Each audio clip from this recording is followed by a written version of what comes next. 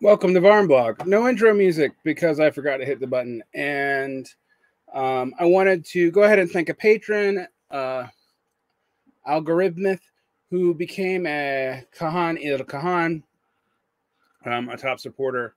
And I wanted to thank Algorithmith for that. I just got off watching This is Revolution's debate. Well, debate's the wrong word. This critical discussion between TRI, Kuba, Djene, and Pascal, and to some degree Jason, who is always the affable host, and Danny Besner. And I found myself often torn between Pascal and Danny, who often disagreed. Danny seemed to be responding to the culturalist term by stating that culture was given too much importance, which I agree with. But Pascal was insisting quite rightly that culture is, part of the relations of production, and it's the habits we do both inside and outside of that. And, facile multiculturalism has actually, in many ways, removed our awareness of how much culture plays into the way we handle and process modes of production. If you believe in ideological theories, it's got to be like part of your ideological subset, right? There's really no reason around that. And Pascal brought up an interesting thing I've thought about a lot about, national projects and the organic connection of like the old money, the original elites, the what C. Wright Mill would call the power elites. And we aren't talking about like the PMC. We're talking about the WASP owners of the firms and where they all went. And, he brought up that old money's project has an noblesse oblige. It's almost quasi-aristocratic, right? I mean, even though they are the primogenitors of primitive accumulation within a national project, they're the people who take all the stuff and set up all the rules about taking stuff. That they often, go decadent, as most things do over time, usually about 100, 150 years, about 3 or 4 generations. And a more naked version of that accumulation comes to bear. And because it has no tie to the organic myth of the nation. Now, I think this is interesting because it seems to contradict Marxist analysis, but it doesn't really at all. Marx doesn't talk about classes in terms of their content in that way. Partly because capitalism was pretty young. I mean, even in England, when Marx is writing, it's at most 120 years old, and partly because the broadness of what Marx is trying to describe in abstract is not something that you need to be in a particular instantiation in a national project of capital to see. So, the New England, so you have all these New England provinces, they have Dutch and English names. They are your WASP power elite. They dominate the presidency up to and including about Bill Clinton, actually. Even like the Bushes are part of that. Barack Obama's white family was part of that. They are the old core of money, but that's going away. What's interesting is if you look at the way respectability politics plays out in like the Democratic and Republican parties, is that because of the Republican Party's traditional attachment to like the Sun Belt rich, right? The bourgeoisie of the Sun Belt, as that bourgeoisie is deracinated by a mixture of automation, moving to other countries, and just general economic stagnation and lower profit rates, what you've seen is a like nouveau riche petite bourgeoisie replace it. And the old WASP elite has kind of moved over from the party of the bourgeois to the party of the everything else. I mean, I've always talked about the GOP has historically until very recently been the bourgeois party in America, and the Democrats were like a coalition of early proto-bourgeois financial bourgeois rentiers, planters and quasi-aristocratic landforms, and then, various populist coalitions, including, the most radical end of the progressive movement. But we must remember, like in the early 20th century, the progressive movement was split between both parties. Teddy Roosevelt's actually the founding of the progressive movement, and the progressive movement's also highly tied to imperialism explicitly, and all its instantiation. When Christopher Lasch in his early work uses the term neoliberal, he's actually referring to the rebranding of liberalism done during Fordism. So we're not even talking about the same thing, by the progressives. This new liberalism that had adopted traits of the socialist, populist, and various minority nationalist movement to keep them in a liberal coalition, right? And to tie them actually into an explicit imperial project. Now, I bring this up. The title of this is actually, not let's talk about Marxist political economy in America. The title of this is Deep Structures, as opposed to like structuralism in the way we talk about it in Marxism.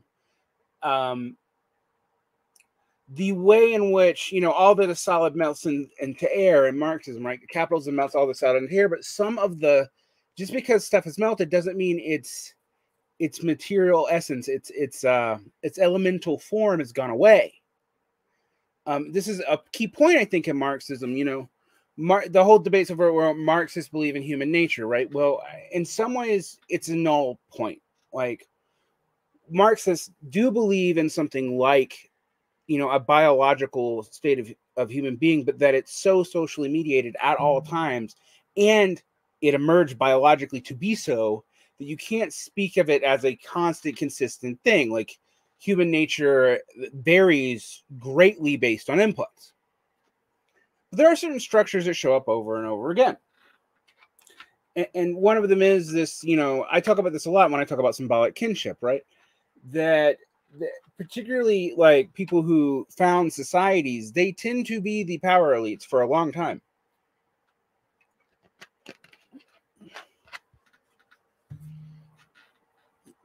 Since the end of what we could call like the heroic period of capital, which is we tend to say is a laissez-faire period, but even that's not true. The state had to set up markets, the state had to set up currencies, the state had to stabilize. The state was highly involved in this process, but it was more entrepreneurial, less regulatory than what we have now. That lasted up into the Long Depression. But the foundations of American liberalism, with its yeoman and then entrepreneurial branches, really begins to decay right before the end of the Long Depression, and comes to the full decadence right during the Great Depression.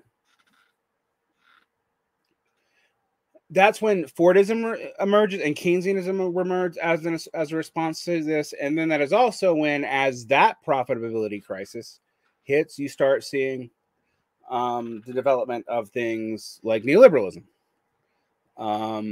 And so neoliberalism as we mean it now. So like when I mentioned when Christopher Lasch uses it, you must remember that when he's using that, he's writing in the 60s, neoliberalism as we know it had not really been instantiated in America. It was like a kernel of an idea from a bunch of liberals, classical liberals in the quotation marks, who were in Europe, actually, almost solely Austrian, German, and British. Just like the core of the old empire comes to the United States, the core of the old imperial belief system comes to the United States too. But it's important for us to remember that neoliberalism did not actually start in America. It kind of started in the UK, which makes sense. It's the oldest capitalist country. And then the next most powerful capitalist country that was not reset by World War II would be the next one in which it would hit and could instantiate it more. But what does this mean about things like I mentioned in my notes today? I'm talking about cliodynamics and other theories of history, other like what might be called social physics. And I've been thinking a lot about the social physics problem because on one hand, social physics has been used to generate a whole lot of pseudo knowledge. I mentioned to Esri the other day in a conversation, like, you have to be careful with applying population truths to individuals. For example, the BMI, the body mass index. For one, its science was a little sketchy the entire time, but for two, there are real correlations between BMI and health outcomes. They're correlative. They're not, the causative mechanisms often not understood in every case or in most cases. But the BMI way we use it in medicine is based totally off a statistical average. So we do something with it that it's actually never intended to originally be done with it, which was to apply it to individuals from a population standpoint. So that's a misuse of social physics. We often do this in Marxism too, when we try to like deduce what an individual's response is going to be because of class aggregate truths. All right. But there are some things we do have to look at in our relationships. Like, and this is why I found myself split between Djene and Pascal today. And I've ended up more signing with Pascal than Djene. Is culture doesn't, like, even from the superstructure based metaphor, right? Culture is not just in the superstructure. Relations of production are also cultural. Culture is the habitases of words from sociology and anthropology are the ritual accumulations and habits that you repeat in a given society. Yeah, IQ was similar, actually. Although it has more problems. So there is a way in which we have to look at these deeper anthropological structures, like the way in which symbolic kinship really does matter about how a lot of class manifestations, the way class manifests as opposed to just the way it's structured in specific nations actually works. Now, the global bourgeoisie is more aligned to each other than to their national interest. And I think that's always true. This is like when Marxists talk about comprador classes, I'm like, all bourgeoisie eventually become comprador. It's the nature of being bourgeoisie. But there's also a sense in which the instantiators really do have an almost aristocratic imperative and a direct like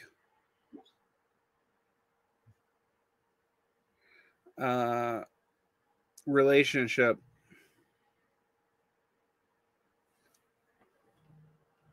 Okay, so let me break this down for you guys because a lot of you guys think that base means economic. All right.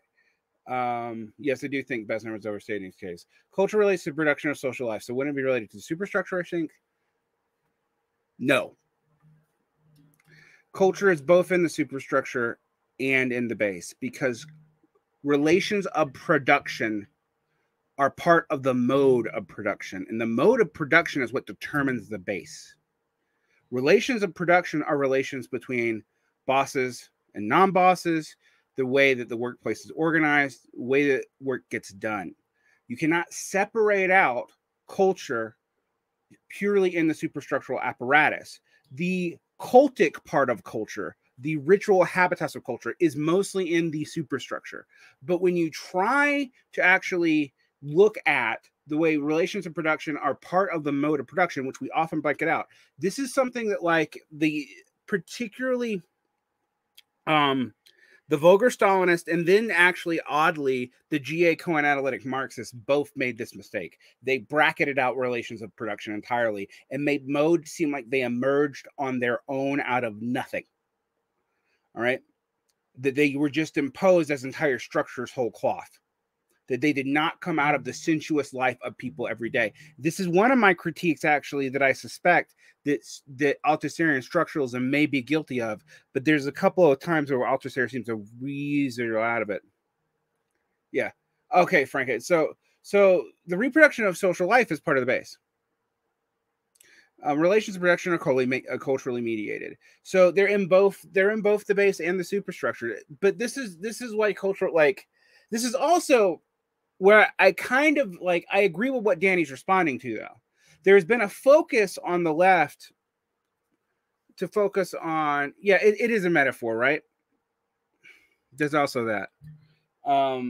The relations of production is more important. But let's actually be completely clear.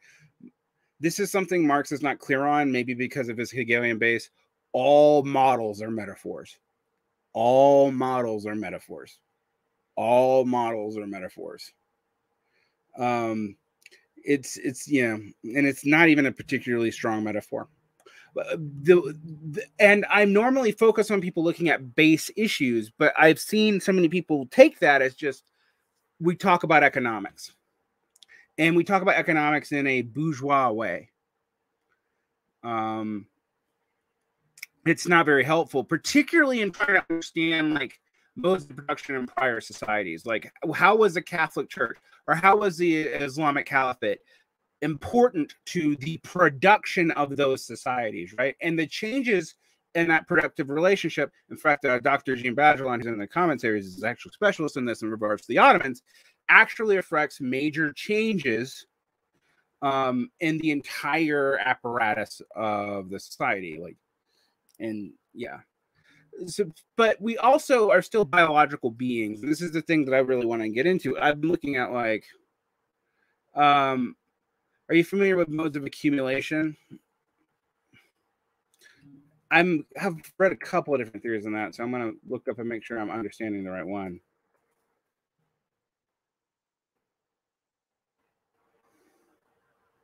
Oh, the regulation school theories, right? From Bettelheim and the Annal School and those guys. I am slightly familiar with them, but I haven't read Destin de Bernier, who I believe is the primary thing.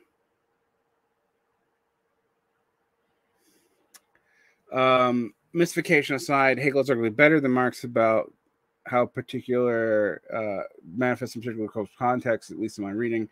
That's because he's mostly interested in ideas. I mean, he thinks ideas are the way God works through the world, in that it's negative capacity, and I can go into that, but man, that's arcane. I spent a whole lot of my life trying to clarify things about Hegel with Zizekian and Lacanian weirdos who have psychologicalized them and then ontologized their psychology, which that's a bunch of big words for, said that what Hegel was talking about was merely psychological as opposed to ontological, theological, and then said that what their psychology is actually about ontology. So they do this little loopy loop. As much as I like Zizek, I think psychoanalysis is a proto-science at best. Anyway, so when you look at the deeper structures of like kinship relations, the way kinship relations are a metaphor that humans use over and over and over again in our societies across multiple modes of production, we can talk about that as a deeper structure of a human being.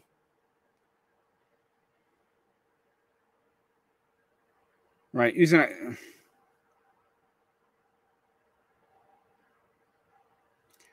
ideology the way that people justify retroactively is a mistake, but yeah.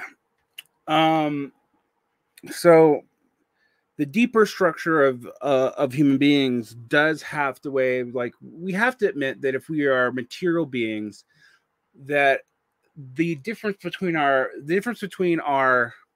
what is it, our nature versus nurture debates, like, Marx is actually really insightful that he just points out that there isn't that much, like, you can't really make that binary collapses, like that it's a dialectic that almost automatically sublates.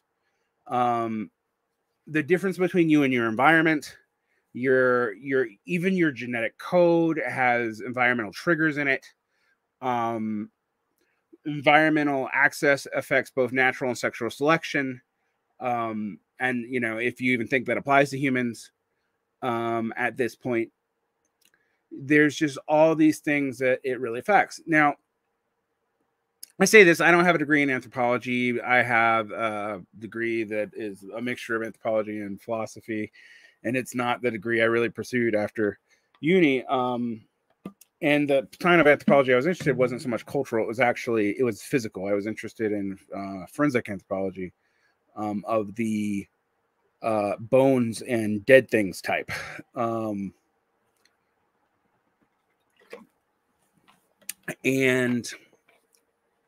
But I got into Marshall Solins and a lot of the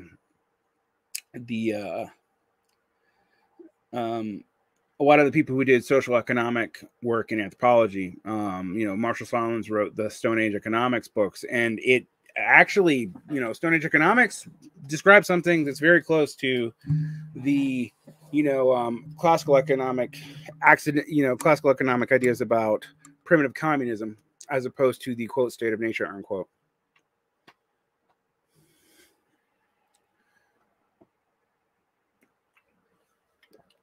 So there's that.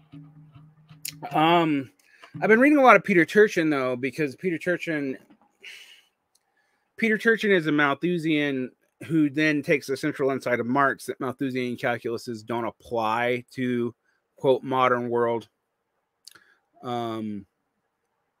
Yes, I'm a little familiar with Neil Faulkner.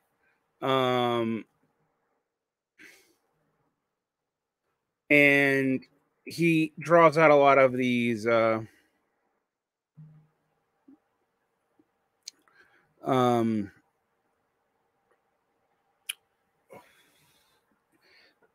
he draws out all these mathematical rules. Now, if you read his book, Ages of Discord, they're pretty convincing. If you read his book, Ultra Society, they start getting a lot more sloppy. I'm going to do the series that we're doing after we finish releasing the series on History of Separation in Volume 4, where Middle Science will be on Ages of Discord and Ultra Society and maybe Secular Cycles by Turchin. We can't just do Marxist stuff all the time. And in fact, Turchin's one of the few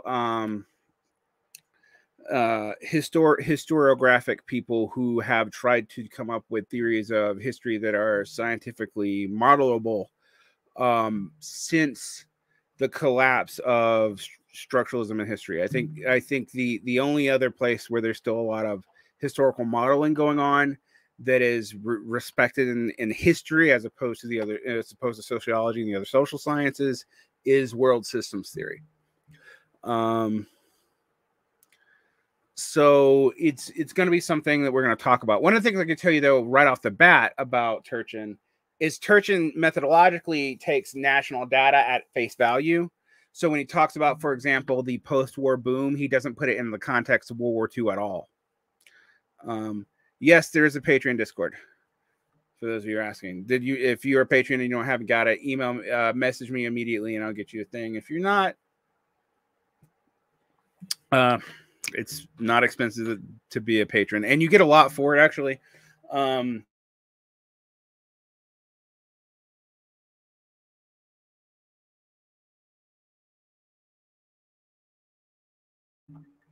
I visible? The patrons get about 3 to 4 shows a week because they get my backlog. Turchin is scientism. We're going to get into the problems with it later, Gene. But it is an attempt to do something that hasn't been done since Marxism, and I know it makes other historians uncomfortable. But one of the things that you can just right away see this problem with Turchin is the naturalization of national data. And you're right, he does not interrogate his data. He takes it at face value. And he overpredicts from it too. And there is also some ways in which, like, he uses vague categories to get his data correctly. How does Ingalls fare in light of modern anthropology? Well, aside from like weird shit he said in notes, like about Lemuria and other things, his stuff in the family actually seems to mostly hold up. It is not as The matriarchal stuff doesn't as much. But yeah, but that's post hoc logic, Gene, to say that because something turns right wing talking points that it's bad. Turchin's class theory though is messed up. Because Turchin basically believes that there's only elites and counter elites, that there's nothing else going on there. So a lot of Engels's biological data is not so great. I mean, dialectics of nature is probably less wrong than we thought it was. For example, like 50 years ago, but it's still pretty off. I'm vaguely familiar with the theory communiste stuff. How do you get the pitchforks? Actually, Turchin is not working back from a right-wing PM thesis because he stated the thesis like 20 years ago, Gene. So what I think he's actually doing is something else. But effectively just what it works for him.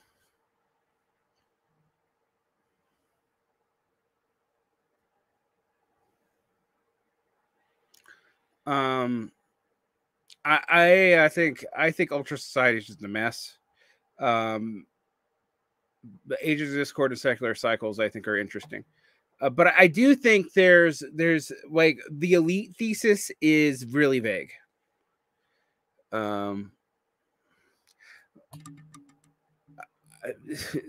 Gene, you want to come on the stream? Because I can send it to you. But I'm not going to make you because you were just on the stream all night. So can you explain the negative dialectics memes? It was when I read negative dialectics that I started thinking about what identity thinking meant, like what it meant to construct an identity, to identify with an identity, and how that automatically placed you into a matrix of concepts and beings and relationships. And negative dialectics is a way of looking at that in a very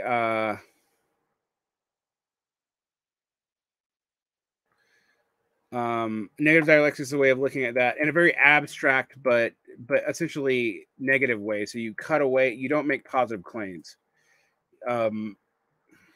So all right, so Gene's gonna come on, which is fine because we can talk more about this. So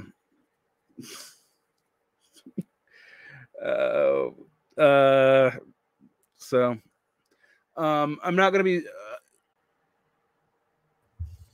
hey Gene, welcome to the second stream tonight. Hey, can you hear me? Yeah, let me put on my headphones. Awesome. Good to see you. I drank a bunch of coffee. I'm super psyched. We had a pretty lively show on This Is Revolution this evening. Yeah, you guys did. It was more contentious than I was thinking, and also didn't talk about foreign policy that much when I listened to of it. I was trying to keep it on track, but we got sidetracked with some base superstructure discussion, the cultural terms. I think a lot of the disagreement was actually because we were using culture in a very vague way, and we're talking about different things, like soft power versus, ideological superstructure. But it was interesting. So the consensus of my watchers when I interviewed Danny is that he was very direct. The consensus of your watchers during the show is that it was engaging, but he was smug. So, Well, the This Is Revolution crowd has a deep suspicion of academics. They were hassling me for being a recent up and coming conservative, which was like hilarious because I'm like, I've been a Marxist and some of you were like in diapers. I'm just old. So old man Varn. Old man Varn. But you gonna do a Turchin's series? Yeah, we're gonna do a series on Turchin and on moral science. And man, you're right though. Like Turchin does some in that book, Ages of Discord. He actually makes a lot of really smart observations, but then like naturalizes things. Like for example, one of the things that he does because of the way he uses data, he says that, you know, the 40s through the 70s are the only true social democratic period in America, but leaves out the cause of the post-war prosperity being the war. Like, he just doesn't mention it at all. So that it's stuff like that bugged me about him, because he had, like, after reading so much Marxist, like, we can like, I've been reading EndNotes lately, and I love EndNotes, but the way they fucking write and make generalizations with no mathematical or historical, like, specific context is maddening. It's absolutely fucking maddening. And you know what's interesting is, like, Benenev and Burns, who are both, you know, part of that collective, they don't do that as individuals. So I think it's like part of the process of the editorializing. So we all shaved off our beards, huh? Mine was an accident. I got a bit too enthusiastic with the shaver, and it just came off. And so I was like, well, I can't go on with like half a beard. I have to just go whole hog. So can I announce what you and I are going to be doing together regularly on this channel and on TIR? Heck yeah, of course. Djene and I are going to be doing a monthly show for both Varn blog and This Is Revolution streams, and I probably be released as audio for both of you. We're going to be doing a gaming show about the political economy of tabletop RPGs and other stuff. Yeah, it should be fun. We'll be talking. We're going to do a first episode on Dungeons and Dragons. Then we're going to tackle the OSR, and then we're going to tackle the Titan in the room, which is the capitalist monopoly that is Games Workshop. And I have a lot of thoughts on Games Workshop and its conservative game design theory, which I think demonstrates the problems with having a monopoly on Space Marines. So it's conservative game design theory and crypto-fascist worldview. Yeah, it's an ironic crypto-fascist worldview. It was originally a satire, but as so many things in science fiction transformed from like dystopian futures into like people getting super hard-ons about, like, you know, like Cyberpunk was a dystopia. But now if you talk to kiddos, they're like, cyberpunk world would be so cool if you could be a cyberpunk. And it's like, it probably wouldn't be really cool. You know, it probably suck really bad to live in, you know, ecologically collapsed cyberpunk world. So all these dystopias are becoming utopias in our dystopic present. Much ado about Trump memes. So it's actually interesting that you came on, because this topic is near and dear to your heart, because you and I have talked off air, and I'm going to have you come on formally, you know, one of my Well, shout out to Jim. Is that Jim from Springfield? Jim Davis in the chat? You know Jim? Jim has been like someone I've known around. Jim's a legend in Springfield, man. He's like the OG leftist man in Springfield. You got to like he's forever young. Yeah, it's OG.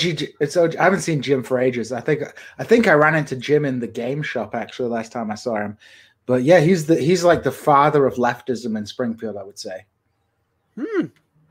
Someone asked us how much do they have to pay for us to do Varg's racist RPG. Is that Mortborg? No, Mortborg's not racist, is it? I hope not. I don't know, man. Like, I just like. I don't know. There's that RPG pundit guy. That guy seems pretty sketch. RPG pundit? I don't know that guy, man. There's a guy who did Warhammer videos who got sued by Games Workshop because he called himself Warhammer Arch, but he's like a Norwegian Nazi or something like that. It's really messed up. So I was just going to preview that you were going to come on and talk to us about the insanity that is understanding the political economy of the Ottoman Empire. And you know, I'm going to get you on for that. But do you want to? That's another thing that, you know, Djene and I talk about, because we're both interested in Middle Eastern history. A lot of people think, for example. Somebody today, I was on. God, I've been so on the computer today, because I was on a show with Freddie DeBoer and JG Michaels today talking about Ruby Ridge, which was weird. It's a weird thing. Talking about Ruby Ridge, because Biden's gearing up all that domestic terrorism stuff. Yeah. And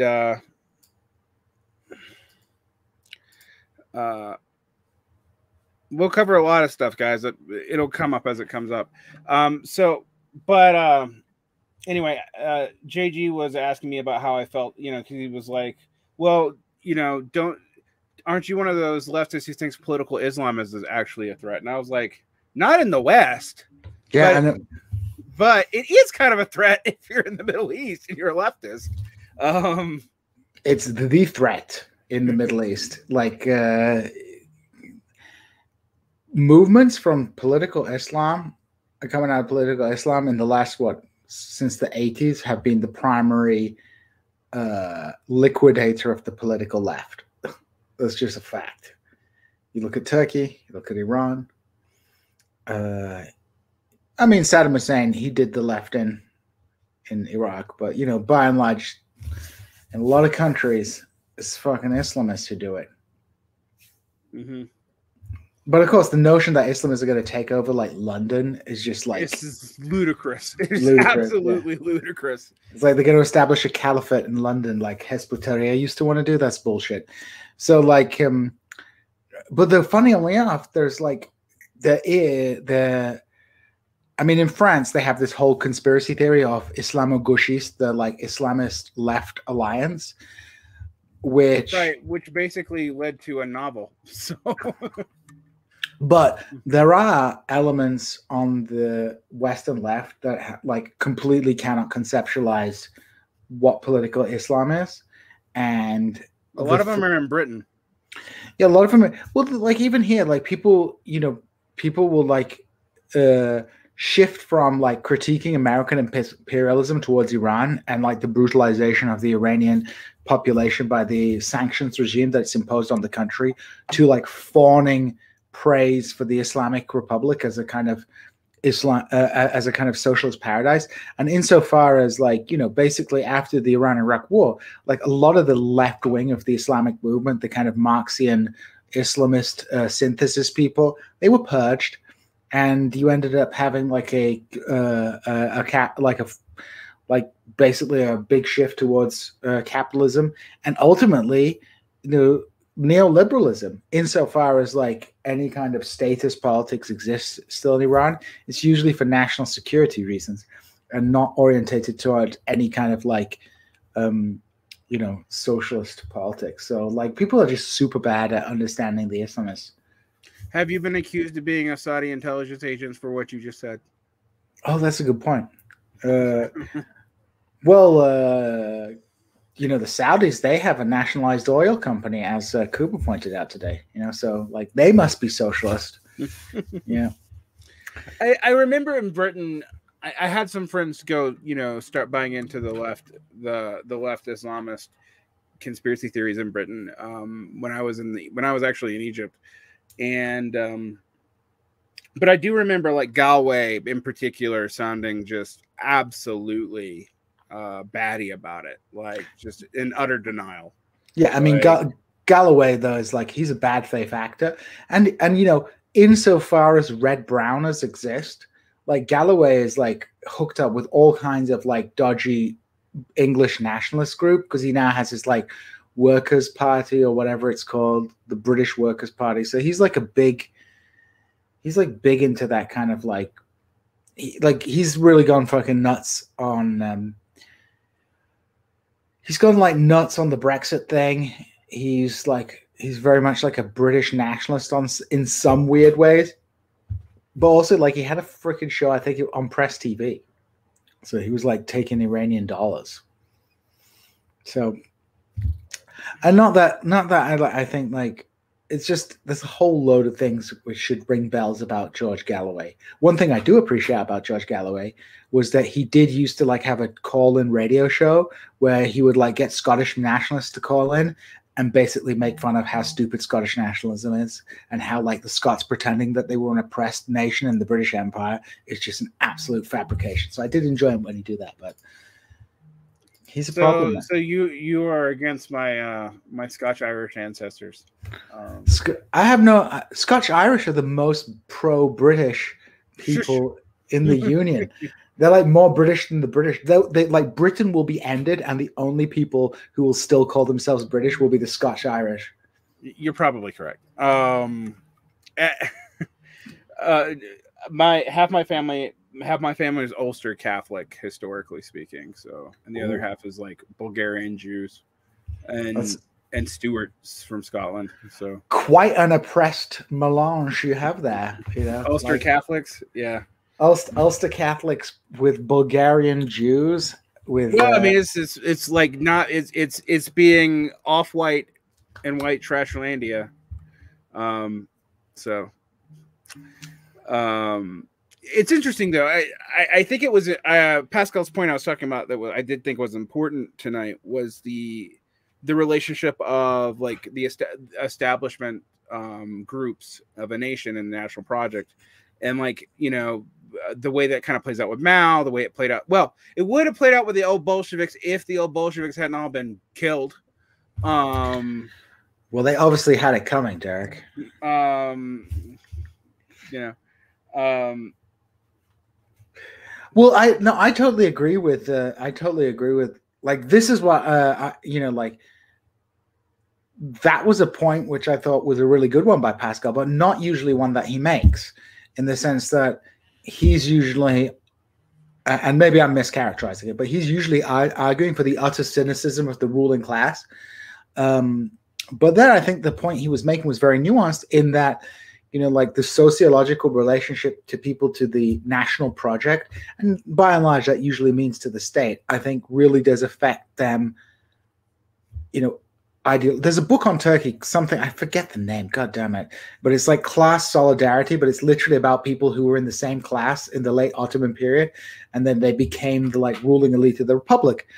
And even though they would, like, if you went to a small Turkish town, even though the local merchants would be richer than the Kemalist bureaucrats, the Kemalist bureaucrats would have like a higher social prestige, and they would dress in Western clothing versus like the Eastern,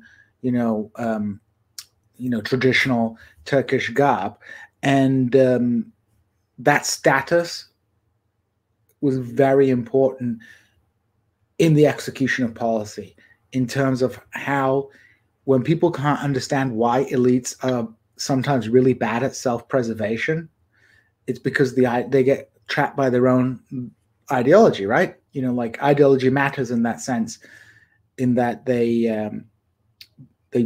what is it? What'd you say in America? They sniff their own farts, right? Or they start getting high on their own supply. There's an interesting theory like that I've been running through about that I do think is kind of a generational cycle thing. In most societies, you got two generations of people who are cynical, and by the third generation of leaders, they believe their own Kool-Aid.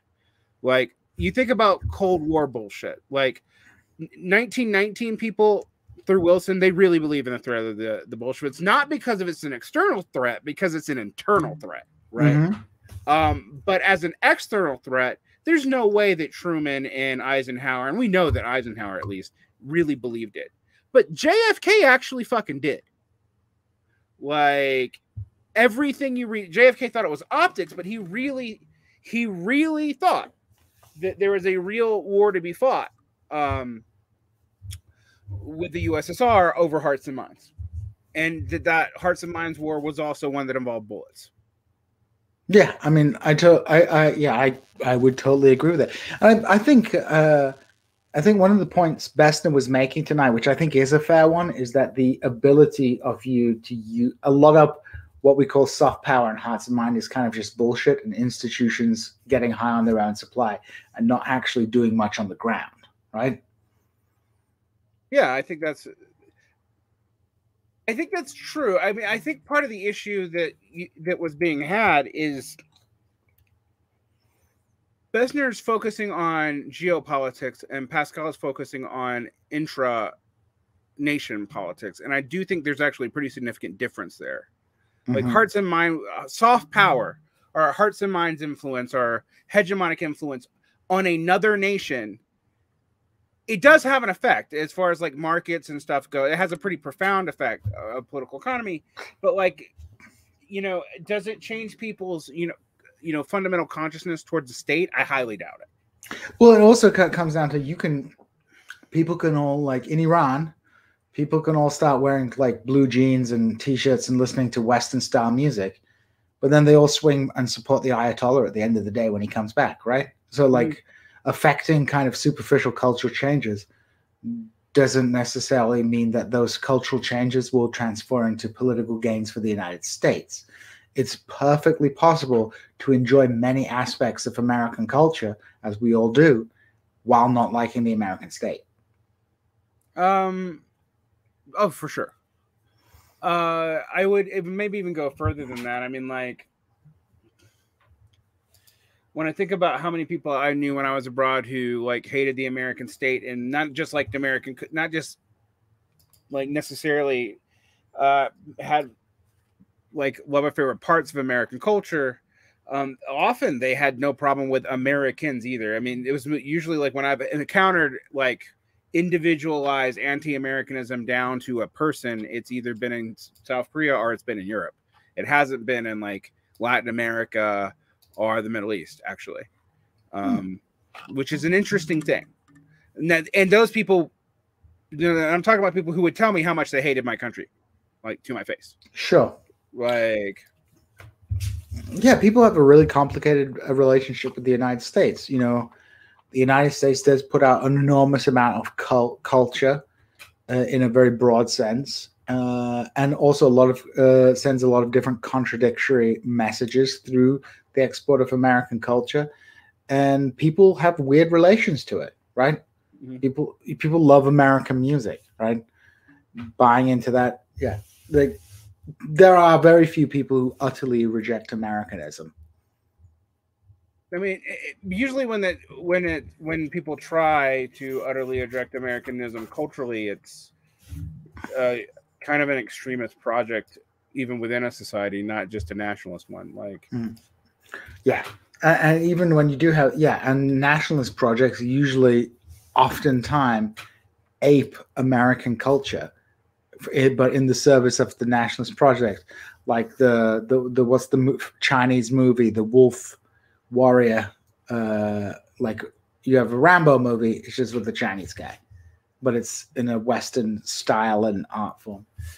It's but I mean I think to get to the meta issue, which is the base superstructure metaphor, I do think there's like a really interesting discussion to have on causality, and I guess my position on it would be I see the base, not, relations of production, the structures of society, while stable, there tends to be a very limited effect that sort of cultural activity can take place. But at times of crisis, culture and like individual agency very much matters. I mean, I think that's somewhat.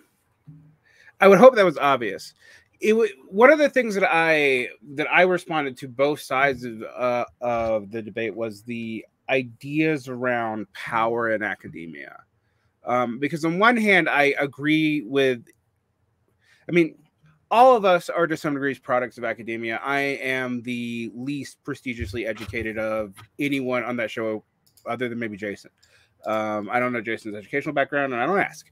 But you're a fucking Oxford PMC bloke. Cuba's Ivy, Pascal's a lawyer. Danny's Ivy too, I believe. There is a sense, though, that I do think that there was a bit of, on one hand, a bit to overstating the conspiracy theory about, like, say, trying to directly control, the humanities, particularly when most of the money was actually going into STEM and R&D development. But there was actually a cultural Cold War that was absolutely real, where the OSS was actually deliberately funding stuff for all actually on all sides often, you know. And it was continued under the CIA until the middle 60s.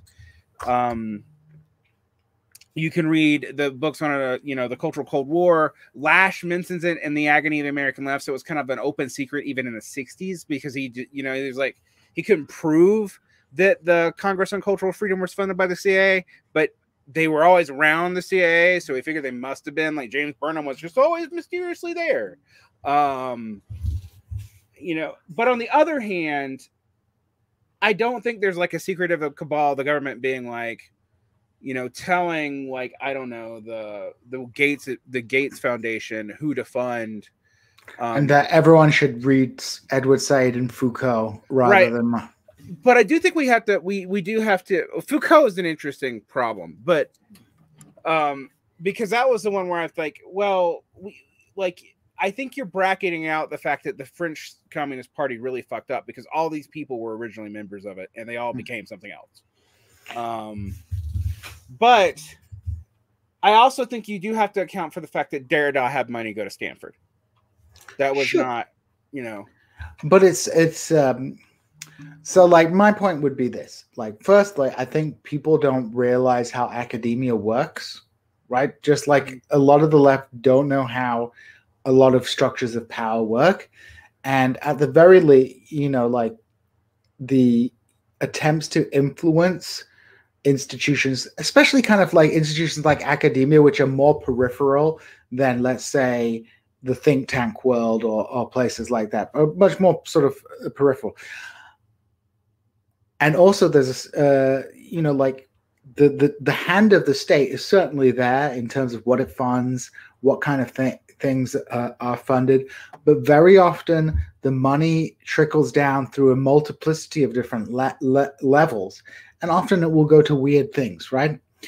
So like, yes, perhaps we can talk about like a guiding hand, but also I think more important than the guiding hand in shaping, for example, the cultural term in academia is the failure of the Soviet Union and the political left, right? Right. So, there's only so much you can you can push academia in a particular direction. There's all kinds of like social, the sociology of academia was changing in the 60s and 70s, but the failure of the political left and the kind of, by the 80s, the Soviet Union did not look like a serious alternative to. Honestly, neither did China at the time either. So yeah, so basically, I think a lot of people, off their own volition, without any particularly direct prompting from the state authorities, came to reject like the traditional Marxist narratives, right? Because it was seen to have like failed, and this went into overdrive in the 1990s, right? And that was not a conspiracy. That was just like the ideological zeitgeist of the time. Right. I mean, the other thing that I think gets a little bit muddled is the difference between private actors doing some of this stuff and the state making it policy. And so when I mentioned the OSS stuff, it's interesting that kind of really stops in the 60s because it doesn't seem like it's that effective. Mm-hmm. Particularly when like you have stuff almost like the way they talk about like the way liberals talk about Russians now, where you have people funded by the CIA fighting groups of people also taking CIA money within the United States. Like you would have like modernists who were getting CIA money to kind of promote, a kind of abstract art that was highly depoliticized, being protested by anti-communists who are also getting CIA money. Yeah, I mean, it's like a whole fucking, it's a big mess. Like, I think people really have to sort of break their notion that and this was something both Daniel and Kuba brought up, break the notion that the state is a unitary actor, right? Mm-hmm. Number one. Break the idea that, the entire of the ruling class is pulling in the same direction. and that factional fights within the ruling class are like kabuki theater. Sometimes they are like real concrete class. There are real factional fights based on sectoral interests or based on this, that, and the other that take place, which means we're never really dealing with a fully coherent state policy. And so the outcome, you know, like, and the third thing about academia, when we talk about academia, you don't have to pay everybody to in like a conspiratorial way if most people in academia come from a particular social class, right? And they mostly do. And they mostly do. Like, and it's reverting to the way that it used to be. If I talk to a student these days and they're like, I want to be a college professor, I'm like, look, you can try, but like the best way to become a college professor these days is to be independently wealthy so you can sustain, you know, 7 years of a PhD and then like 5-6 years of underemployment. And so, yeah, like the class orientation of academia, I mean, it's not an accident that like academia to a certain degree radicalized in the 60s and 70s when there were like more opportunities from people from like different backgrounds, right? Yeah, there's a lot going into that, though. I mean, part of it is, I guess maybe this is where I come back into the anti-Gramscian because, you know, the long march through the institutions was there was this window of opportunity through the GI Bill and other things to get working class people in and radicals in. But what it has mostly done is actually de-radicalize those people. Like a lot of those people are basically the intellectual think tank of the Democratic Party. Just like, frankly, you know, most of the Frankfurt School after Horkheimer are kind of the Habermas is kind of the philosopher prince of the EU. You know, it's true. like so it's not even unique to the United States at all. It was interesting, though. You want to talk about the fracturing, not just of like academia and the way the government works. It's also true in other things. One of the things we were talking about and the Ruby Ridge thing, which JD will release, was how different agencies, different federal law enforcement agencies, had radically different agendas and ideas about use of force in regards to the situation in Idaho. And the ATF was basically the way we associate. ATF in the 90s was the way we associate with the border patrol now, that they were basically deliberately used as goons. And this actually created tensions within the federal law enforcement apparatus, which kind of led to the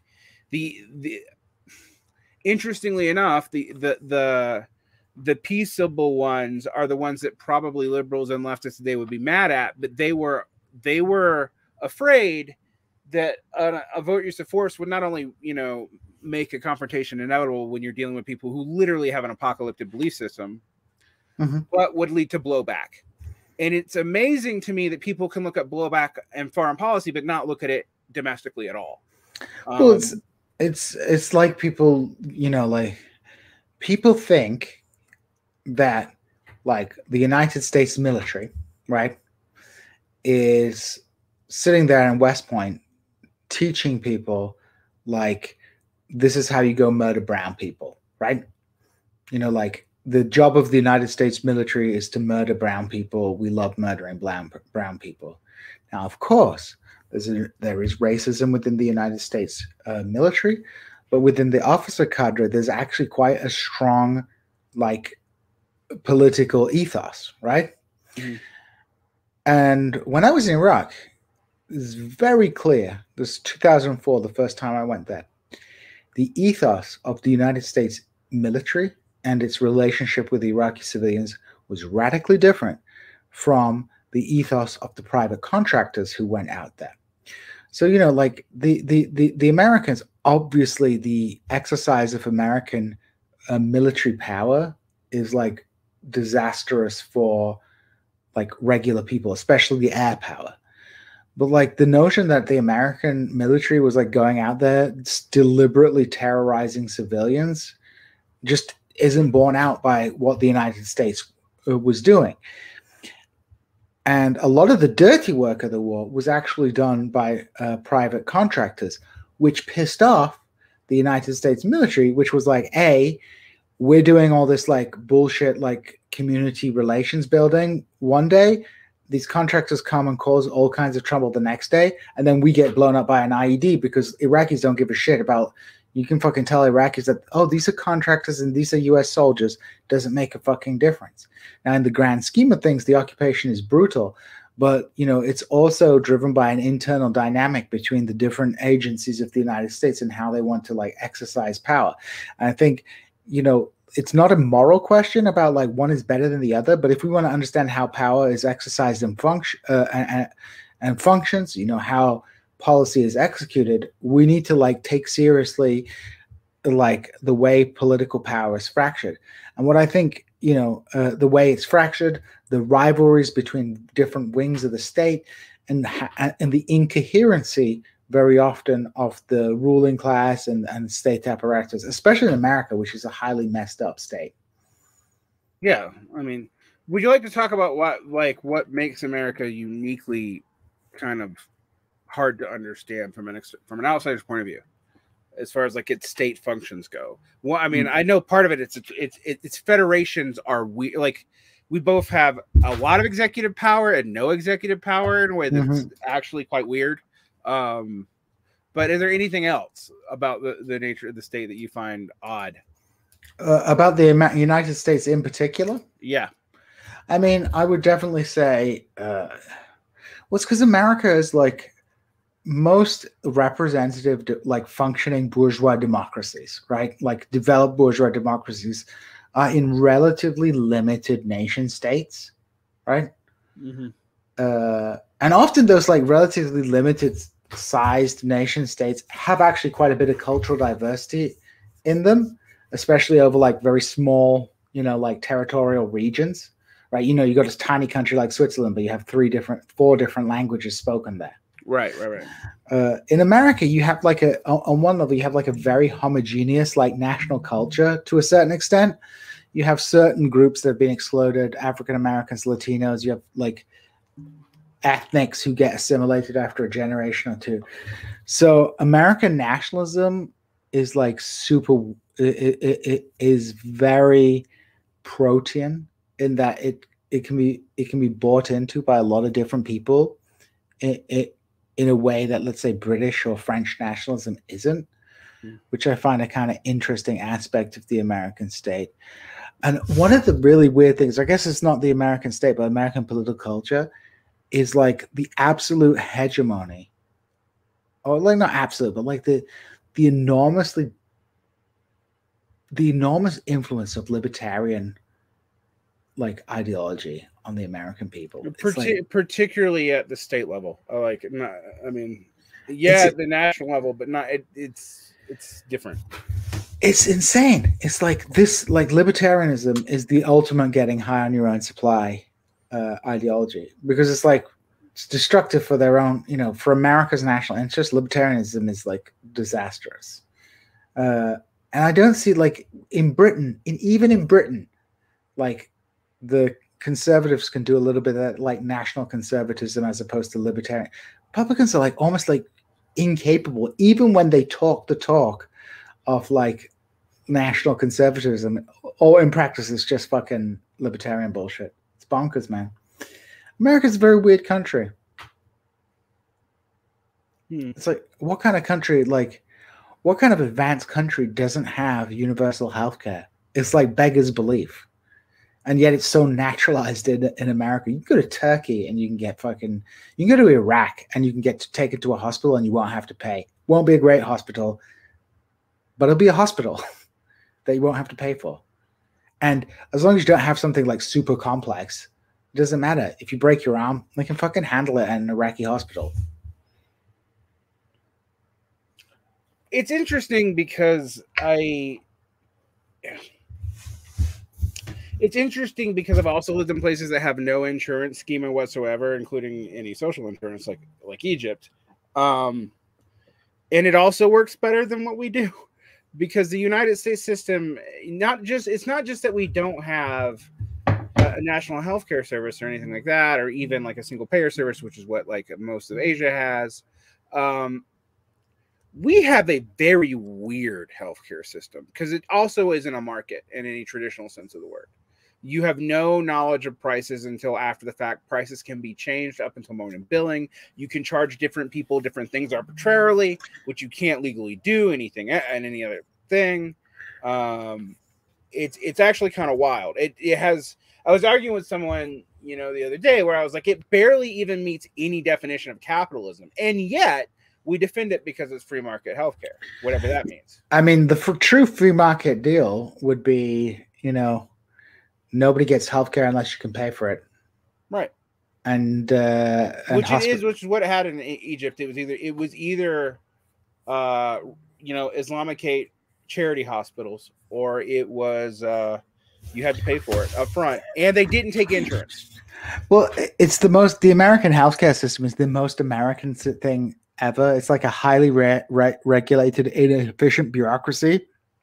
Yes, which allows private companies to arbitrage a shit ton of money. Like that's also part of why we can't get rid of it.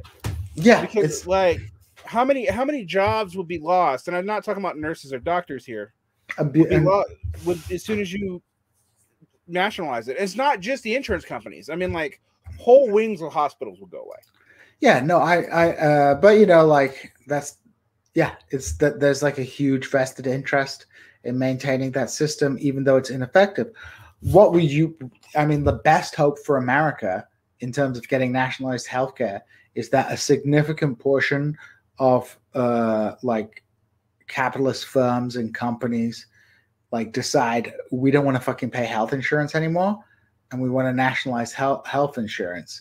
I thought that might happen with the auto failure in 2008. Actually, yeah, I think what happens is I think a lot of these companies, though, even if it might be beneficial for them to have nationalized healthcare, don't want to obviously concede the principle, as they're so paranoid about any kind of like big scary state intervention into. So it comes down to the ideology again, right? Like it would be in the material interest of like large sections of the American business population to have like not have to pay for healthcare for their workers, right? To like dump that off on the state, which pays for it through printing money or whatever it does, right? But like ideologically, they're like terrified. Like, and I don't think nationalized healthcare would lead to further nationalizations. I think many people can like perfectly rationalize having like nationalized healthcare, but who would be viciously opposed to any other kind of nationalization. But they would make an exception for healthcare. But I think there's a paranoia amongst driven by like the deep anti-socialism, like the utter paranoia about any kind of inverted commas collectivism, which just like hampers any progress towards Medicare for all, which is helped by the fact that all the motherfuckers making the decision have good healthcare. Mm-hmm. I mean, it's yeah, I don't know. It's tough. I mean, there are other things that I would say about that, because the more I'm looking at profitability crises, I think like everybody's having one, and I don't think like everything involved in this is politically determined. But I do think actually you're absolutely right, because if you just look at like the cost ratios, if like almost every country with socialized medicine actually spends less governmental money, I'm not even talking about private money here, governmental money on healthcare than we do. I mean, there's basically a backdoor pipeline for like all kinds of grift going on. It's similar with education. I mean, but similar with the military.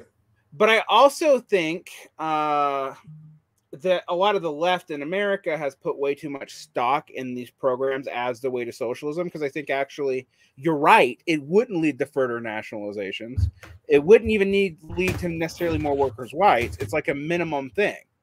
And it would take a lot of the air out of people at the DSA, because this is literally the only policy plank they actually have. And, I kind of like, yeah, I mean, but I have kind of not a reason to oppose it. I'm just saying. No, but I have sympathy for the notion, like, There's a lot of big talk on the U.S. left. You know, you have all this like cosplay revolutionary bullshit, you know, taking place. And it's like, bro, like you aren't going to storm the commanding heights of socialism and like reach the summit of communist paradise when you can't muster enough strength to force the American bourgeoisie and the American bourgeois state to concede like basic fucking social democracy that in reactionary old Britain they got in 1945, right? It's actually probably, I mean, to be fair, it would have been easier to get it in America in 1945 than that. Sure as hell would have. I totally agree. It would have been a lot of been, but the left is so fucking weak now in America, and the state is so captured. I mean, we've discussed this off air before. You know, like the Chinese state is not like this magical thing that it's like completely autonomous from economic structures. Yeah, but they do have a fucking ability to like. They can tell firms what they do. They can tell firms. They're still going to drop their interest rate to placate capital as a whole. Yes, but they can shoot Jack Ma in the head. Like they can shoot a certain number of billionaires in the head to intimidate the others, but they wouldn't dare drag all the billionaires out and shoot them all in the head at the same time.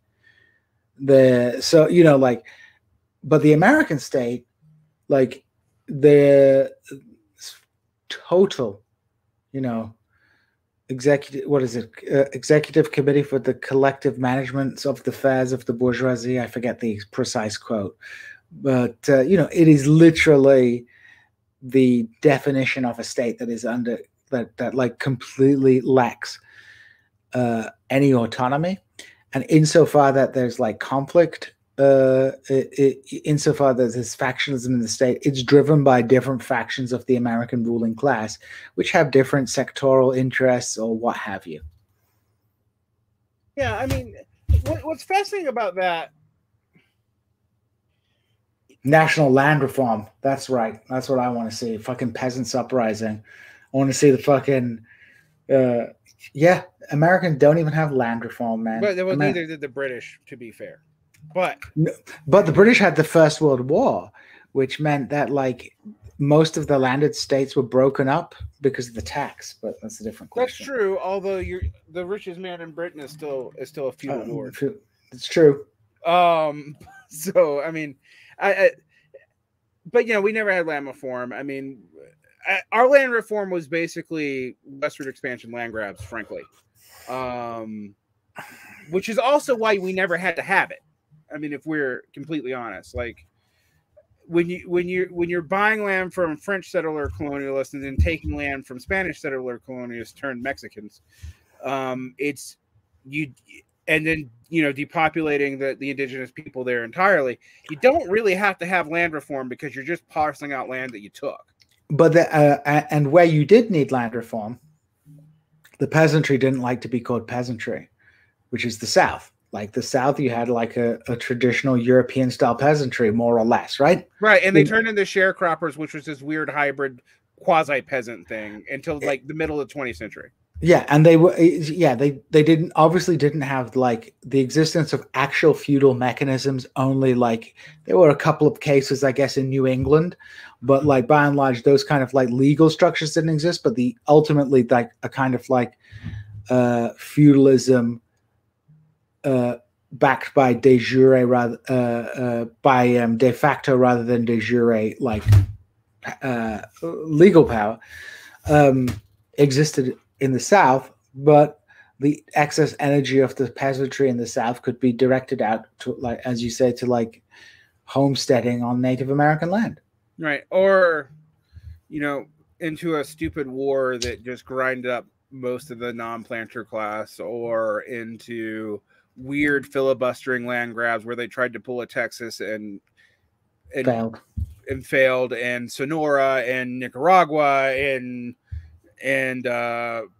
you know, they kept on using the Monroe Doctrine. We're going to go fight the European imperialists, but also we're going to stay and rule. Yeah, exactly. Yeah.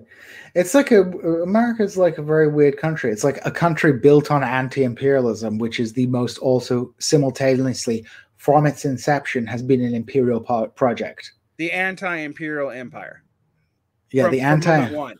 Yeah. From moment one, because like there's a lot of this talk about this, like slavery was the cause of the civil of the War of Independence, which I'm kind of skeptical, like that the American elite was like super worried that the British were on the verge of abolishing slavery, right? A, they weren't, and B, in so much that it was accelerated, it was kind of to piss off the Americans. The real argument to be made, if you ask me, is all those historians who make the argument that it was the British's attempt to close settlement across the Appalachian Mountains that was critical. Yeah. Like that is a farmer, so it was like a clash. And this is where, like, I don't agree with Gerald Horne all the time. I think Pascal thinks that Gerald Horne is actually scared of white people, and that's why he writes the way that he does. But yeah, I've got off about Gerald Horne a couple of times, but go ahead. I don't believe in Gerald Horne's, like, the American Revolution was inherently reactionary from the get-go. But I do think his comparison to the between the American Revolution and like Algeria and Rhodesia is like a legitimate. I think it's. I agree. A very fair. Totally it's legit. It's a very fair comparison to be made. And apparently, like, Gerald Horne actually in the American context. So I mean, it's like he seems to be selective on what he's talking about in what book. But I mean, one of the things about America is like the U.S. had a peasantry which was, sharecroppers, who were peasant aristocrats basically, and slaves, and then sharecroppers, white, and then even shittier sharecroppers who were former slaves, which is actually a similar structure to Rhodesia. Like it totally is. The Rhodesian system, which particularly when they didn't have formal slavery, had still this like institutionalized, like we treat the whites like shit, but we treat the blacks much worse, and that keeps the whites in line and keeps the blacks suppressed. And it was kind of an effective strategy, unfortunately. I mean, for a long time. I mean, this comes down to like like capitalism is racialized, not because like in the abstract capitalism has to be racialized, but because capitalism exists in the real world, and the maintenance of the capitalist system requires racialization or ethnicization to a certain degree in order to maintain itself. This is why woke capitalism is fucking getting high on your own supply, because like if you try to do woke capitalism, you'll get a backlash, right? Because that if the top 20% is disproportionately white and you want to make it like equal, then the people who are going to fall out of the top 20% are not going to want to fucking fall out of the top 20%, and they're going to like see in the Republican Party, basically. Which we see in the Republican Party, right? So if you fail, you get a backlash and you end up with it fucking worse than before. And if you succeed, you like eliminate one of the key obstacles to the formation of working class solidarity, which is the actual concrete salience of race and ethnicity. Not like because it fucking matters, right? It matters. It doesn't matter in any kind of like, esoteric sense, or like there's some essential difference between black and white people, but it matters because it controls your access to opportunity and resources. It's like in Iraq. Like when I was working in Iraq, right? I was working in American University of Iraq. People would fucking come to me and they'd be looking for a quote. They wanted to find an academic who could give them a quote. And they would come to me. And when they wanted to talk about sectarianism in Iraq, they wanted to talk about like, what about, like this like long running rivalry since the Battle of Karbala? I'm like, look, motherfuckers aren't killing each other in the streets of Baghdad and Basra and Samarra and Mosul because, because of Prophet Ali, like because what's his name? Hussein was martyred at Karbala like 1400 years ago. People aren't like people are mobilizing because your membership of a sectarian group dictates your access to resources, right? It's reified in Lebanon. It's reified through like actual legal consociational structures, right? In the United States, to a certain degree, that is the case with like affirmative action or what have you, blah, blah, blah, blah, blah. Or like white supremacy, like redlining and things like that. Your race matters because it dictates your, that if you fucking obliterate those kind of like divisions between people, that's like, that would be, woke capitalism would be digging its own grave in a far more effective way than like woke capitalism. I firmly believe is less sustainable than like racialized capitalism. That would be my point. We will see. Because I think we're going to get woke capitalism, because I think because the simple demographics of racialized capitalism in America are going to be hard to maintain. Unless you can expand whiteness really fast to a whole lot of groups. So which is possible, but that has not been the way that things have been going. I think to a certain degree, the reaction against woke capitalism will not be like a reconstruction or like a revival of the old black-white racial divisions. I think you're going to have new axes of like belonging. I think you're going to have global internationalism versus multi-ethnic nationalism, like with integralism. Actually, you know, the old non-racial fascism before fourth positionism, right? Like people don't know this, but like Catholic integralism was this idea: we're all Catholics, we're all a nation. It doesn't matter our racial origin. That was the fascist pull in Brazil for the exact same reason, actually, because the whites were a minority. And this is what you're going to see stuff like this ADOS that Pascal's always talking about, the descendants of the African Americans. Those guys are fucking primed to be part of a new. We could even call it woke fascism, right? A woke fascism which orientates itself around like almost ethnicized political division, you know, like where being a liberal becomes like anti-national, right? And then certain like groups which are viewed as outside of the nation, right? So I think we're going to see so I don't know if you were caught this on the show, but Pascal and Daniel Bessner had a little debate over fascism. Yeah, I did catch that, which I was more reading the comments and kind of rolling my eyes. Actually, this was where the only time I dislike the commentary says like none of you have a good definition of fascism. Like not one of you.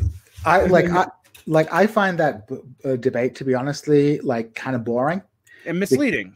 It's because like depending on which definition of fascism you use, Trumpism can be fascism or it may not be fascism. What it certainly is not a redux of like it's not Hitlerism, it's not Mussolini fascism, it's something else. Like, and that ideology doesn't exist today. But I do think that there are some important parallels between fascism. Like, for example, if we are to talk about this new wave of reactionary nationalism as a kind of neo-fascism, I think one of the big differences, for example, is they don't aim for total ideological domination. No, right? They don't. They on one hand, they seek to continuously demonize a certain wing of politics, but also it doesn't want to utterly destroy them because the constant struggle against the libs and the socialists is like necessary for survival. And it's a fucking lot easier just to rig the judiciary and permanently fragment and demobilize your like opposition through dirty tricks than it is to like ban all the other political parties and impose like one party rule over the country and enforce ideological unity on the country. Instead, you create an in-group and an out-group, and you permanently beat up on the out-group as like a fundamental process of politics. And I think that has some parallels with historical fascism, but it's also like something very much postmodern.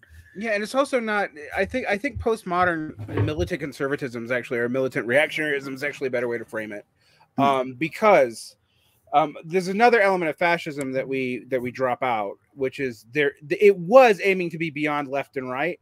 Current reactionaryism does not aim to be beyond left and right. It aims to be right populism or post neoliberal or post libertarian, but not not like some synthesis of a new thing.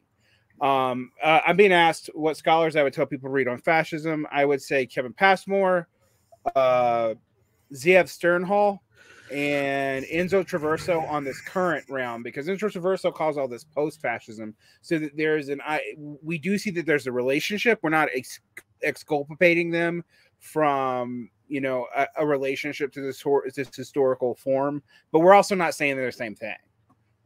Because I think the other thing is they kind of don't have mass politics in a coherent way either, at least not like mass party politics.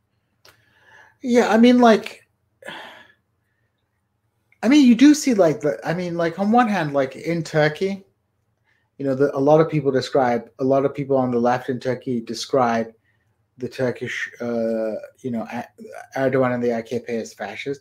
Although I will say the Turkish left has vacillated between capitulating to Kemalism as being revolutionary and calling it fascism as well. So fascist, the F word gets thrown around quite a bit. And of course, the Iranian left often talks about clerical fascism. I know that was like a popular term on the right during the war on terror, but like, you know, they said Islamic fascism, but yes. So you had like clerical fascism and terminologies like that. And there is a kind of mass politics in those countries, at least to a degree that maybe the British Conservative Party is not a fascist party, right? So what about like Viktor Orban's party? That does seem closer to traditional fascism. Yeah, again, it seems more in that model where the objective is to like demoralize the opposition, demoralize and demonize them, but not actually destroy them. And not right? you don't get to the eliminationist thing, and there's always a kind of weird dialectic, and you see it in Turkish politics, right? The Turkish, I can't remember who it was, but there was a Selim Kuru wrote an article in which he talked about like the Schmittian sort of basis of Turkish politics, where you have like AKP, they're like the nation, and then you have like the CHP, the opposition party, and then you have the HDP, and like basically they keep it together by like attempting to eliminate the HDP and the far left, but then they allow this like big opposition to hang around and constantly like is demoralized, being torn between having to rally around the nationalism of the ruling party and trying to simultaneously oppose the ruling party, but they're just totally feckless at doing it because they can never really break with it, lest they get dumped into the you're going to get like liquidated wing of politics. So it's like a very clerical Islamic fascism and clerical fascism is I want to just say in the comments was used by a lot of people in the West, but it's like comes out of the political vocabulary, not just of the Iranian left, lots of Middle Eastern lefts, because you know, Islamism isn't a big deal in the West, but it's a big deal if you're a Middle Eastern leftist. The Israelis used it too, right? But like a lot of leftists have used it for a long time. A lot of leftists have conceptualized the rise of like popular Islamic movements as fascism, which I don't agree. That's a really good definition of them, but you know, I can see why they look at it that way. Someone's asking, does Kemalism have much popular support at this point? It's hard to say, actually. When I was in Istanbul about 4 years ago, Kemalism has seemed to have merged with liberalism, but there were still a lot of people when I was in like Selçuk and like rural, in quotation marks, Turkey, that were beating off to Erdogan, but they still had all those Ataturk pictures like in their vans. So it's super complicated because like there's a former fascist, like proper fascist, like a Grey Wolf, like Bozkurt guy called Taha Akyol. His son Mustafa Akyol is actually he's now a fellow at the Cato Institute and is like a libertarian. He's a libertarian Muslim who like Muslims for markets and stuff like that. But this guy Taha Akyol wrote a very astute book called Hangi Ataturk, Which Ataturk?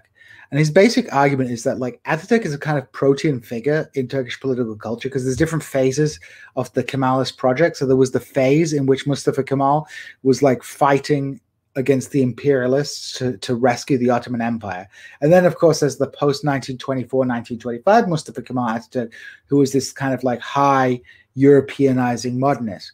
So like different wings of of Turkish politics can appropriate Mustafa Kemal's image for their different purposes. And you can actually tell the political orientation of the person by what kind of Mustafa Kemal picture they have. Is it Mustafa Kemal in his Western garb as a president, or is Mustafa Kemal with his kalpak, which is a lambskin hat, dressed in the military uniform? It was kalpak, so yeah, it's kalpak, baby. It's the kalpak, baby. He's the guy fighting to rescue the Caliph. Now, in terms of high Kemalism, which is like the modernizing, westernizing project, it's basically an attempt to it's not a rejection of Islam. Islam is never rejected by Kemalism in its entirety. It's the attempt to nationalize Islam as a national religion, to create a Turkish Islam that is kind of secularized. Like, for example, people will drink alcohol, but, on Ramadan, they won't drink alcohol, because they'll fast and they will take a month off from having booze. So like, so Kemalism, that Kemalist, high Kemalist political project, which,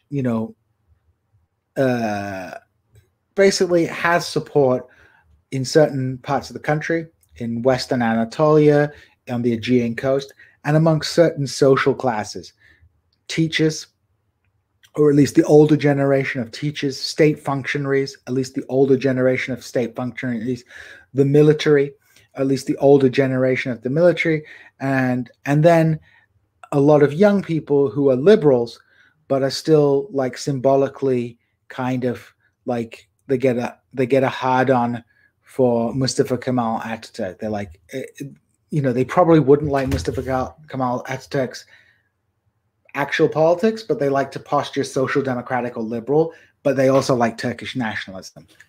So Kemalism is kind of it's like the second fucking ideology in Turkey, right?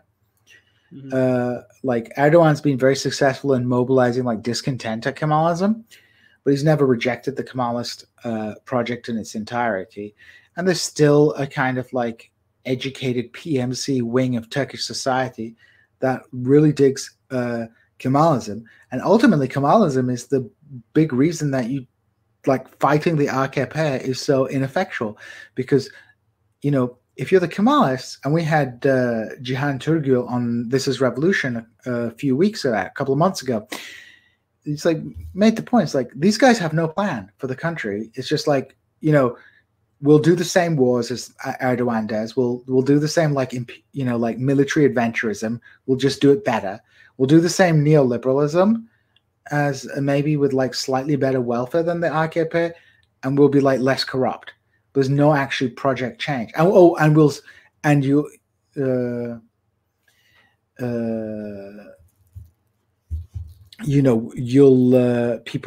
will basically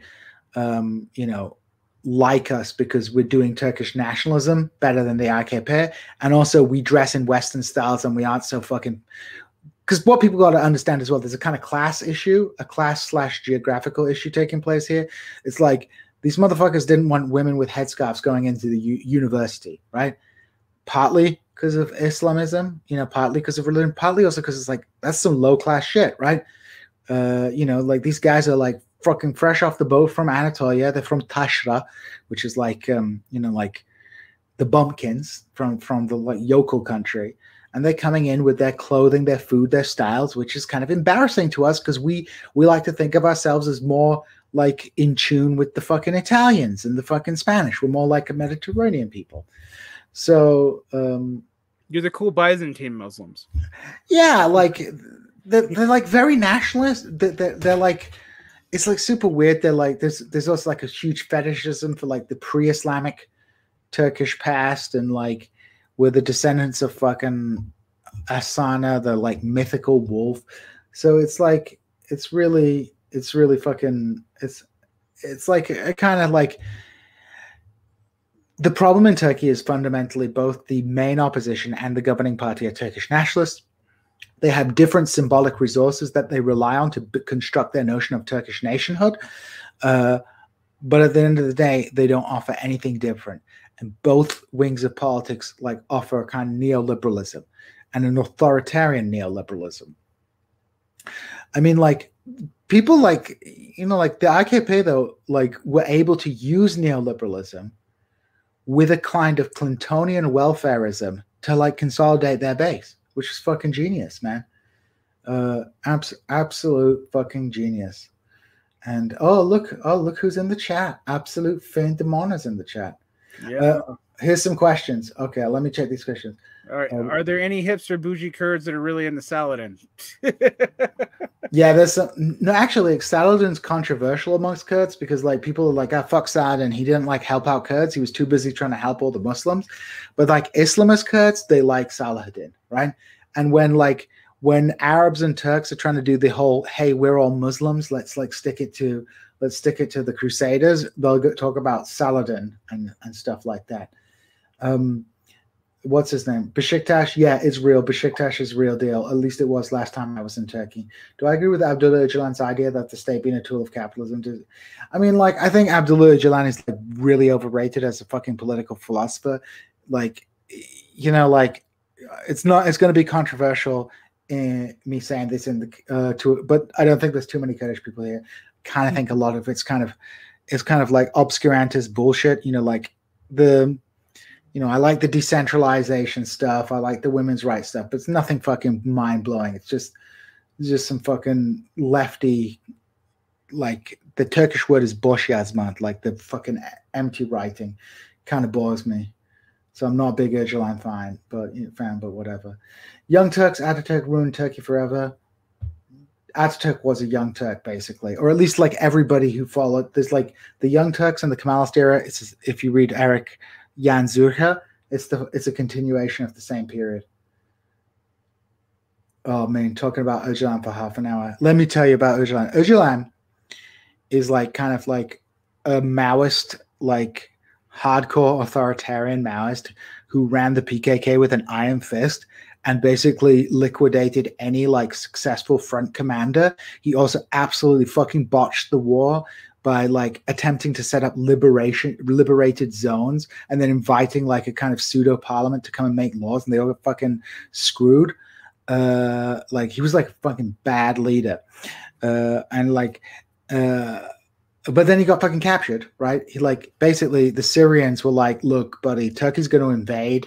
Because basically the PKK began by fighting a war against like the feudal collaborating class, which I don't have a problem with. But then they also started fucking shooting the shit out of like any other like left-wing Kurdish political party there was, accusing them of them being reformist because like parties like the Kurdistan Socialist Party only asked for autonomy, and the PKK were like, no, we wanted a united independent Kurdistan made out of all parts of Kurdistan.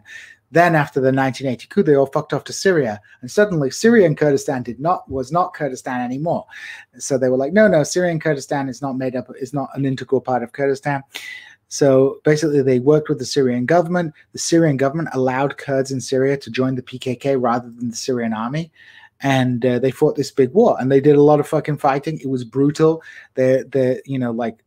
The Turkish state was extremely dirty. They used Islamists to attack them, but also the PKK like engaged like in a heavy degree of violence, so much so that the PKK actually had to change its political strategies because it was pissing off the Kurdish peasantry that was primed by the brutalization of the Turkish state to fight with them.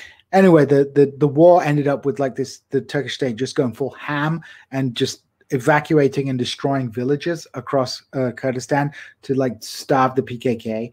And Öcalan, like the Syrians told him to get the fuck out of Syria. He ran off. Like the Greeks were hiding him. Mossad and the CIA helped Turkish intelligence capture him. And then once in captivity, like Öcalan it's really amazing to watch the fucking transformation of Öcalan's image to like this Gandhi-like Nelson Mandela guy, when it's like, bro, throughout the 90s, this guy was like hardcore. Read Elise, if you want to read something in English, Elisa Marcos has a book called Blood and Belief about the PKK, which is, it's, a lot of people in the PKK are like, look, for all its problems, the PKK put the Kurdish question on the map, and that is undeniable, right? Undeniable. But Öcalan's leadership, I got like some issues with that. And like, there's a lot of anarchists out here who are like thinking Öcalan's like some kind of fucking mega philosopher. He basically calling for like having a decentralized state, which is great. I like decentralization. I like municipalities. I like all this, but it's just with a whole load of like fancy pants language. I'm not super impressed by it. So whatever. Kind of like Nagiri and his populist autonomism, right? Like it was fancy pants language. It's like fancy pants language for saying like, let's do everything through co-ops. Let's give women AK-47s and we'll solve the gender issue that way, which actually is like a very effective way to solve sexual discrimination. Just give a bunch of 19-year-olds military training. We all may be born equal, but Smith and Wesson makes it so. Exactly. So yeah, like so like I'm not a big Öcalan like fanboy. I just think like he has a huge cult of personality, and I think that's kind of detrimental to the Kurdish movement.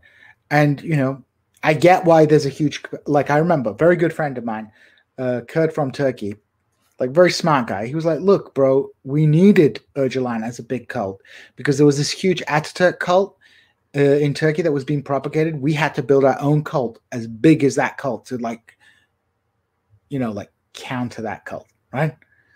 But like, oh my God, like, you know, people think that like everybody in fucking Rojava is talking about Murray Bookchin. Nobody's fucking talking about Murray Bookchin. Nobody gives a shit about Murray Bookchin. Everybody likes fucking Abdullah Öcalan, the greatest thinker of the fucking 21st century, right? That's who people are into. Now, do I think the PKK, like, you know, as someone of Kurdish origins, I've got respect for those guys for fighting for Kurdish rights. You know, I've got respect for them. I don't have to fucking sign, and you know, I don't have to sign on to the whole fucking Öcalan cult. I don't want to have to sign on to. I think Öcalan should be released from prison. I think like there should be a peace process. But ultimately, the Kurdish movement's totally fucked. I went to a conference the other day. There was like some pro PKK people there. They're talking all kinds of shit. And I was like, bro, like, listen up. The only success the Kurds have had success in the last 20. They were like, oh yeah, we had this success in the last 40 years. I was like, motherfuckers, you had success in the last 40 years, 30 years, 20, 30 years, simply because of two factors: geopolitics and imperialist intervention, right? Kurds struggled for like fucking 70 years and got fucking gassed and bombed, but the collapse of the Iraqi and then the Syrian state created a space where Kurds could breathe for a little bit. And those state projects only survive because of the geopolitics of the region, not just the United States, but a whole other host of factors. The only surefire solution for the Kurdish question is revolution in Turkey, at very least Turkey, and like there has to be like Kurds do not have the power in and of themselves to change their circumstances because of the geopolitical iron cage. Varn, you were talking with Kuba, and you're talking about Poland. And one of the critical points which that you guys talked about was like Polish independence after the First World War was brought about by like a unique set of circumstances, which was the simultaneous collapse of state power in all three partitioning countries. Kurdistan is partitioned by four countries. We've had the complete state collapse in two of those countries, but there are two still fucking giant countries that still like have an interest of making sure that there's no Kurdish independence, right? From Turkish perspective, Iraqi Kurdish independence would be great economically. They would basically get control of the Kirkuk oil. Kurdistan would be a colony, but they don't want to fucking set the precedent for their own Kurdish population to aspire to statehood. So keeping Iraqi Kurdistan as a kind of autonomous state that like is reliant on Turkey is like a method. And they don't want to do. Why don't they consider like population transfers like they did in the beginning of the 20th century with the Greeks? I mean, it's too many Kurds in Turkey, man. There's fucking tons. Like there's like nobody knows. there's nobody knows how many Kurds there are in Turkey because they don't keep those numbers. This is why, I mean, I got fucking blocked by Isha, basically for telling her that like the maps which tell you the ethnic origin of like the ethnic breakdown of different regions are kind of like inaccurate because nobody has accurate data because states don't fucking collect the data of what people's ethnic identity are. The closest you'll get is mother tongue. And if you're like in the Syrian Arab Republic and you maybe speak 3 words of Arabic, you're just going to tell the census guy you speak fucking Arabic, right? So yeah, like I have some, what about the MEK are fucking nutcases? It's a cult. Once told me called Hezbollah to help them instead of the USA. Yeah, oh, Hezbollah, fucking, Isha's fucking, Isha is like, she's a corporate lawyer, man. Like she's fucking like a lot of these people. She's always like accusing people of being this, that, and the other. It's like, bro, you're a fucking corporate lawyer. Shut up. Isha, the person who also celebrates like Lysenkoism online. Like I don't know if she celebrates Lysenkoism, but she's like a big Stalin guy. Yeah, actually, it is Isha K. Yeah, I would prefer we not talk about Twitter drama, but yeah, it's. I have ran into her for a different issue, nothing to do with Kurdistan, everything to do with her promoting Lysenkoism and like talking about how Ukrainians are epigenetically racist. So yeah, it's like, let's not talk about her. Like let's not single anyone out, but there is a weird woke Stalinism, which is like the fucking weirdest shit ever. It's like, bro, like there's these people with like trans, disabled Stalinists. It's like, bro, what are you doing? Like those guys, like they literally like nobody ever replies to the fucking points you make about like when you're criticizing Stalin. It's like, look, bro, like the laws were changed in the Soviet Union to like outlaw homosexuality, and homosexuality was presented as bourgeois deviance, right? Like, how are you going to defend that? You know, like, what's your defense of that? It's fucking nuts. Anyway, we got one more question, and then we're gonna call it quits for tonight. Question for Djene. I recall the Palestinian episode you and I and Kuba did way back. On the other two about Palestinians accepting defeat or the process of ethnic cleansing was the seed. How Kurds exist from this logic given at this time, I guess. Yeah, I mean, it depends which Kurds we're talking about, right? The Kurds of Iran and Turkey are pretty fucked, right? In Iraq, they're in a pretty strong position because the Iraqi state has kind of become a consociational state dominated by sectarian and ethnic elites. So like the Kurds are like a key player in the kind of like politics. They like that their autonomy is like institutionalized to such an extent that the Iraqi state is not, I can't foresee them like overturning that autonomy, right? It just doesn't seem plausible. Even when the Kurds and the Iraqi state went to war with each other in 2017 over the Kurdish independence referendum, the only territories that the Iraqi state like reasserted control over were the disputed territories that, you know, Kurds and the central government dispute. They didn't go into the Kurdish, like the officially recognized Kurdish autonomous region. And the Kurdish political actors, they have all kinds of alliances with Shia, certain Sunni groups, and everybody's always like playing off one another in order to get a slice of the Iraqi state. The Iraqi Kurds, like, they're not really nationally oppressed anymore. There isn't like a issue of national oppression, at least within the KRG. In the disputed territories, it's a bit different, but there isn't an issue of like a core issue of a national oppression in Iraq, Kurdistan. I think they're like pretty much like kind of like baked in. In Syria, it's a bit different because like Syria exists at the pleasure of the inter-imperialist rivalries that dominate the Syrian civil war. But so far, again, they're in like a reasonably strong position so long as Turkey isn't allowed to attack them. But if you're in Turkey and Iran, like in Turkey, they're basically going around liquidating like the political and constitutional wing of the Kurdish movement and then fighting a war of extermination against the PKK. So currently operations being fought across Iraqi Kurdistan to like try and wipe out the PKK this time it looks like they're going to be. Looks like they're going to. There's a chance it might go full Tamil Tigers and they'll just get wiped out, right? Because like the mountains are hard to fight in, but now you've got drone technologies. The Turks can build like better drones and things like that, so they might end up fucking pulling a bit. And the Iranian fucking political system is moribund. Like Iran is like completely fucked up. On one hand, you've got sanctions, and on the other hand, you've got like a vampiric clerical elite and their allies that is like sucking up. Like, if you have sanctions on your country, if you're part of the elite, you can get dollars and access to like foreign currency at like a discounted rate. And so as everybody's desperate, guess what you do? You use your fucking connections, you get foreign currency, and then you buy out everybody in the middle class. So you have like a growing concentration of wealth into a smaller and smaller elite in Iranian society. So it's like kind of fucked up, man. All right, so 2 more questions that I think are purposes. Then I'm really going to stop questions so people quit asking them. How about the water rights between Turkey and Iraq, Syria? Construction of dams in Turkey are a matter of life and death. It's big. It's seriously fucked up, man. Like part of the Syrian civil war and a lot of the problems that are taking place in Iraq are like to do with like the Tigris and Euphrates getting dammed, and the marshes in the south of Iraq. There was attempts after the Iraq war to rebuild the marshlands. It's totally fucked up because of like Turkey's damming more and more of the Tigris and Euphrates source rivers, and basically they can control the flow of water. And it's not just Turkey. Like Iran is also damming tributaries to the river system in Iraq.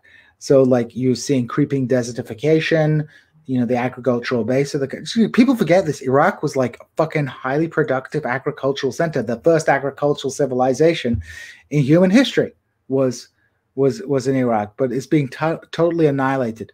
And one of the big causes of the Syrian civil war is the environmental change taking place in Syria and the huge droughts that are exacerbated by the damming process. I mean, I'm not an expert on the environmental issues, but it's pretty fucking serious. And the last question, thoughts on delisting the PKK? I listened to a Cosmonaut podcast with a foreign volunteer, and they said that was the only thing to do now, really. I mean, sure, delist the PKK, of course. Like, it's... yeah, why not? I mean, Turkey won't be happy about it. Most PK, it's not really good. It's going to help people out in Europe. Like if you want to look at it from a bourgeois perspective, the best hope is for some kind of mediation between Turkey and the PKK. But I don't think Turkey doesn't want to make peace with the PKK, right? Like there was a time where the AKP wanted to make peace with PKK for like the opportunistic electoral reasons, but as soon as the electoral logic for that evaporated, they did a vote fast, because the AKP are like the ultimate protean postmodern conservatives. They'll fucking change whatever. Like they were posturing pro-Kurdish, and then when it looked like the Kurdish party was going to like deny them a parliamentary majority, they shifted their base of support to the ultra nationalists, and it's like fucking. Messed up. Istanbul Canal is a stupid fucking project because the AKP is running out of ideas and they need big ideas. It's like that stupid second Suez Canal, right? Are they doing that? Do you know about that, Varn? The second Suez Canal? I don't think they're doing it. I mean, the Egypt lost so much money on the expansion of the last Suez Canal when global shipping changed, because when they raised the prices on canal passage to pay for the expansion of the canal, it literally became cheaper due to cheap gas prices to go around the Horn of Africa. So, it's probably not. My short answer is, unless gas prices get a lot more expensive, probably not. They're probably not doing like a Suez Canal. I mean, there's been so many Egyptian developmental projects that I've heard, such as like Al-Sisi building a new capital city in the middle of the desert. Off of Chinese money, that I have seen no fulfillment of from people in Egypt.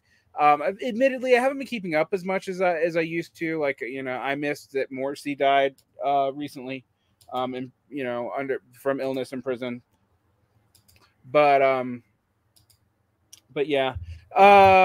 Thanks for coming on, Djene. We're gonna schedule you formally sometime in the next couple months, and Djene and I are always gonna be. We actually are constantly talking about the expanded TIR Zero universe, which is increasingly more the TIR universe than the Zero universe. But